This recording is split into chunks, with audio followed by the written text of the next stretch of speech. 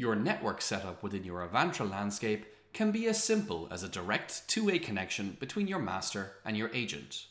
You also have the option of much more complex setups, including using an agent as a gateway or as a proxy for agent communication back to the master server.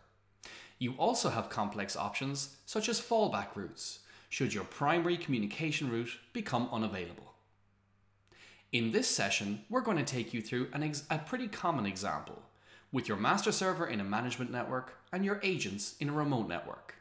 In this case, we will set up an agent which is set up as a gateway, and it will facilitate the communication to the agents within the remote network. So let's go ahead and get started. Hey everybody, welcome back to Mastering Avantra. And today's topic is all about agents in remote networks communicating back to your master server. So why don't we go ahead and get started? And the three things we're going to be setting up today are, first of all, we're going to set up a gateway. So add a brand new server to our Avantra instance, which is going to be facilitating communication to other agents. Then we're going to add some routes. And these are configurations so that when we add new servers, we know how to communicate with them. And then finally, let's go ahead and add a server in that remote network so that we're following our example here. So on the right, we have our agents communicating back through the gateway into the master server on the left. So here I have my Avantra system, as I always do. And if I pop into systems, you'll see it's currently set up with one server, which is my master server. So the first thing I'm going to do is I'm going to add a gateway agent. So if I pop back into our diagram, this is the agent right in the middle of the screen here, marked agent that's gateway enabled. Now, by gateway enabled, all I mean is this little checkbox here. So if you have a server already configured on your system and it's going to be your proxy or your gateway, you just make sure you tick this box and it will become available as for use by other agents through which they can communicate. But I'm not going to use my master server in this particular instance. I'm going to add a dedicated gateway, and this is pretty common. So if you have a remote network through which there will only be one entry point, you'd probably put a gateway at that entry point to facilitate the communication. So let's go ahead and add my gateway. It's just a standard server I've already set up and it's waiting for its configuration. So I'm going to go new physical server and gdev or DMA GW1, standing for gateway number 1. I'm going to put it in the customer mastering Avantra, and it's going to be a production system, and I don't need the IP address because my DNS lookup in this particular instance works perfectly. So I hit OK. Now what's going to happen here is the master server is going to do its usual normal communication with this new server we just added and set up the agent for the first time, so do the first set of checks and make sure everything is the way it should be. If I hit refresh, it's still in the process of doing this, but it's already successfully communicated, and I know this because it knows what version of the agent is on that machine. And if I hit refresh, bang, it goes green. So let's open it up. It's a Red Hat Enterprise Linux 8 box. Everything here looks absolutely fine. It's hosted in Google. It has 4 gigs of memory, etc., etc. Now I'm going to tick this box I showed you earlier to say use as gateway. Now that just means that Avantra now knows this is a system through which we can use or we can communicate to other machines. I'm actually going to turn the master off as a gateway because I don't need that enabled. And you see the icon changes slightly here from just having an arrow through it, which is what that one has, to no arrow. Okay, so if I pop back over to our diagram, you'll see here that in the center of the screen, we have added our gateway enabled agent to our landscape. It's ready to use. Now, the next thing I'm going to do is I'm going to prepare for adding my agents on the right-hand side here, the remote agents which will not have a direct connection to this Avantra master server. Now, I'm going to do this properly, so I'm going to set up this remote network under a completely different customer within my Avantra master server. Once I've that set up, then I can set up the route through which all communication for that customer must follow. And this is really quite elegant because you don't want to configure a brand new route every single time you add one system. You know, that could get quite tedious. So we have the ability to say all agents within a specific customer or within a specific selector must follow this route. And that's a really powerful concept. So let's have a look. So back into our system, I'm going to go to administration and into customers. And you see here I have a single customer at the moment under which all my existing servers are already configured. But I'm going to add a new customer. And this customer is going to be called Fruit Deliveries Incorporated, just for example. We hit create, and I'm going to say sample customer during demo of routes, like this. And I'm going to hit apply. Now I have loads of other information I could fill in here about this customer, everything from time zone right through to what applications they'll be using. I can create custom applications. I'm not going to do that here. I don't need to. For the purposes of this demo, we have two customers. We have our mastering Avantra, which has our master server and the gateways. And then we have our customer network. In this case, our customer is called Fruit Deliveries. Okay, so that's the customer setup. The next thing I'm going to do is I'm going to configure the route through which we communicate with servers within this customer. So I'm going to go again back to administration, and I'm going to go to the routes section.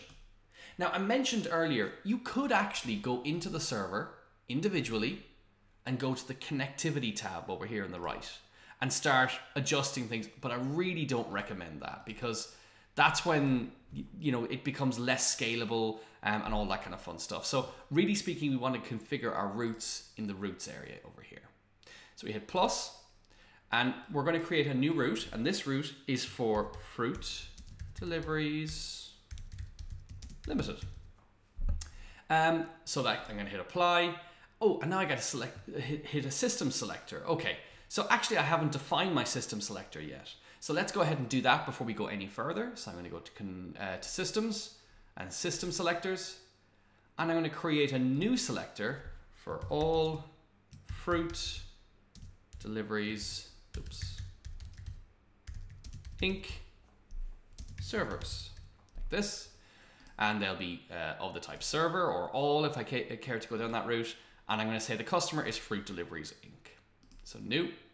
And I'm going to do a test selector. I find nothing, but I'm not going to change the criteria here through which we search. I'm just saying that all servers need to, within this customer, need to be within the selector. Now, a word of warning here, because I've seen customers come in and go, excellent. Yes. Okay. I'm going to have a different route for my Red Hat systems versus my Windows systems or my development systems or my production systems. That's all well and good, but remember, at the point where you add the system to Avantra for the first time, Avantra knows nothing about that system other than what you've enabled in the UI. What customer does it belong to? What kind of system is it? So if you start putting in criteria here that are based on information on the system, like what OS it's running or what version it's running, and try to derive your routes from that, that will work only after the server has been added to Avantra for the first time. So bear that in mind. You don't want to select criteria here that will never be true when you're adding a server for the first time. Just a little word of warning. Okay, so this system selector selects all systems because no search criteria is defined. Click OK to continue. Yeah, that's fine. So now we have all Fruit Deliveries Inc. servers. So if we go back to routes, go back to configuring our route, we can say select a system selector. And actually, let's do a refresh here so that we get the latest information. We go all Fruit Deliveries Inc. servers. Perfect. Now we have our route set up, or we have our route object defined. Now we need to design the actual route itself. Now this might look a little daunting. It's honestly not. It's quite easy. So normally this is a standard setup. Your master talks to your agent and vice versa. Typically the master talks to the agent on the standard port of 9051.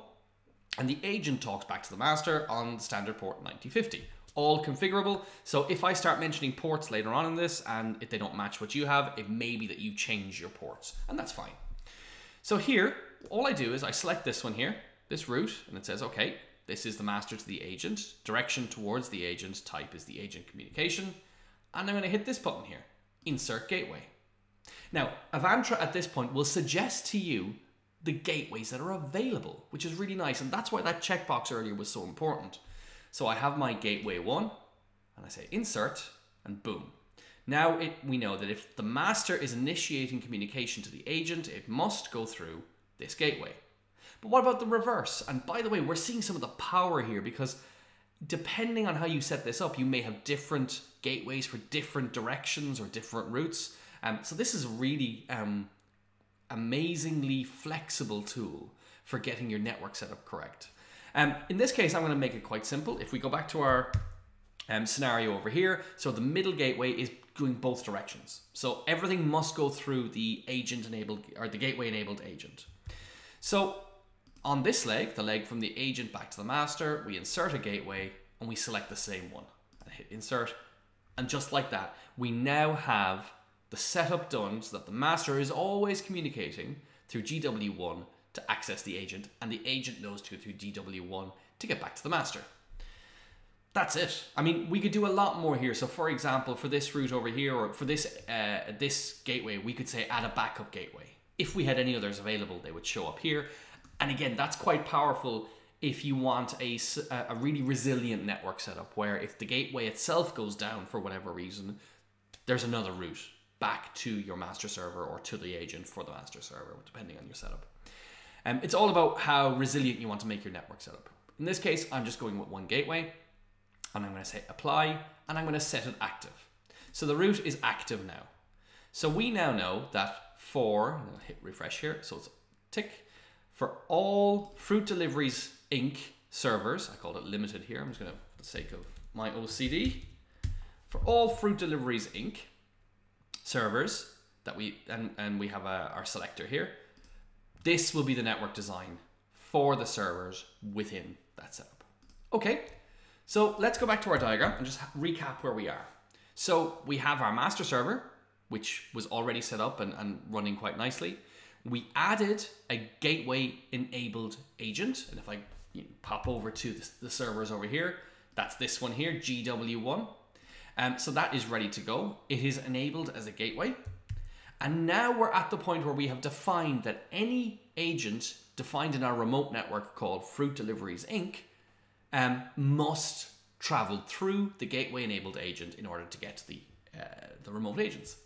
So our next step, and hopefully final step, will be to add one of these remote agents. So I'm going to say new physical server, gdev or dma VM1. Imaginatively, it's virtual machine 1. Now the customer in this case is going to be Fruit Deliveries Inc. And that's very important because that is how we now derive the correct route for this system by putting it within that customer. So I'm going to put in the FQDN again because I don't need the IP. And now everything is set up and we're good to go. So this system has now been added. And if I go into connectivity, the really nice thing is that without me doing anything else, the connectivity has already detected, this is a machine that is in Fruit Deliveries Inc. network, and so this is the network routing that must be applied. This was done automatically and out of the box. And if I hit refresh, we'll see that the system's already gone green. Everything is communicating as it should. We have all the information, or we will in a few minutes. There we go. So we've all the information about this machine. It's Red Hat Enterprise Linux. It's in Google, etc., and it's ready to go. And that's it. So what we've done there is we have successfully set up a master server, an agent at the border of a remote network, and we've set up some agents in that remote network communicating through the agent gateway. And it's as simple as that. Now you could go a lot farther than this, and you could daisy chain many gateways. You could have, if you have multiple hops to get from one data center to another, but then within another VLAN within that data center, you can do that. You can have multiple daisy chained agents as well as backup routes and so much more. So that's it. That is a first look at how to set up your network configuration within Avantra, how to set up a route, and then how to auto apply that route to specific network segments based on criteria. So there we go. If you have any questions, please let us know. But thanks very much for watching, and see you next time.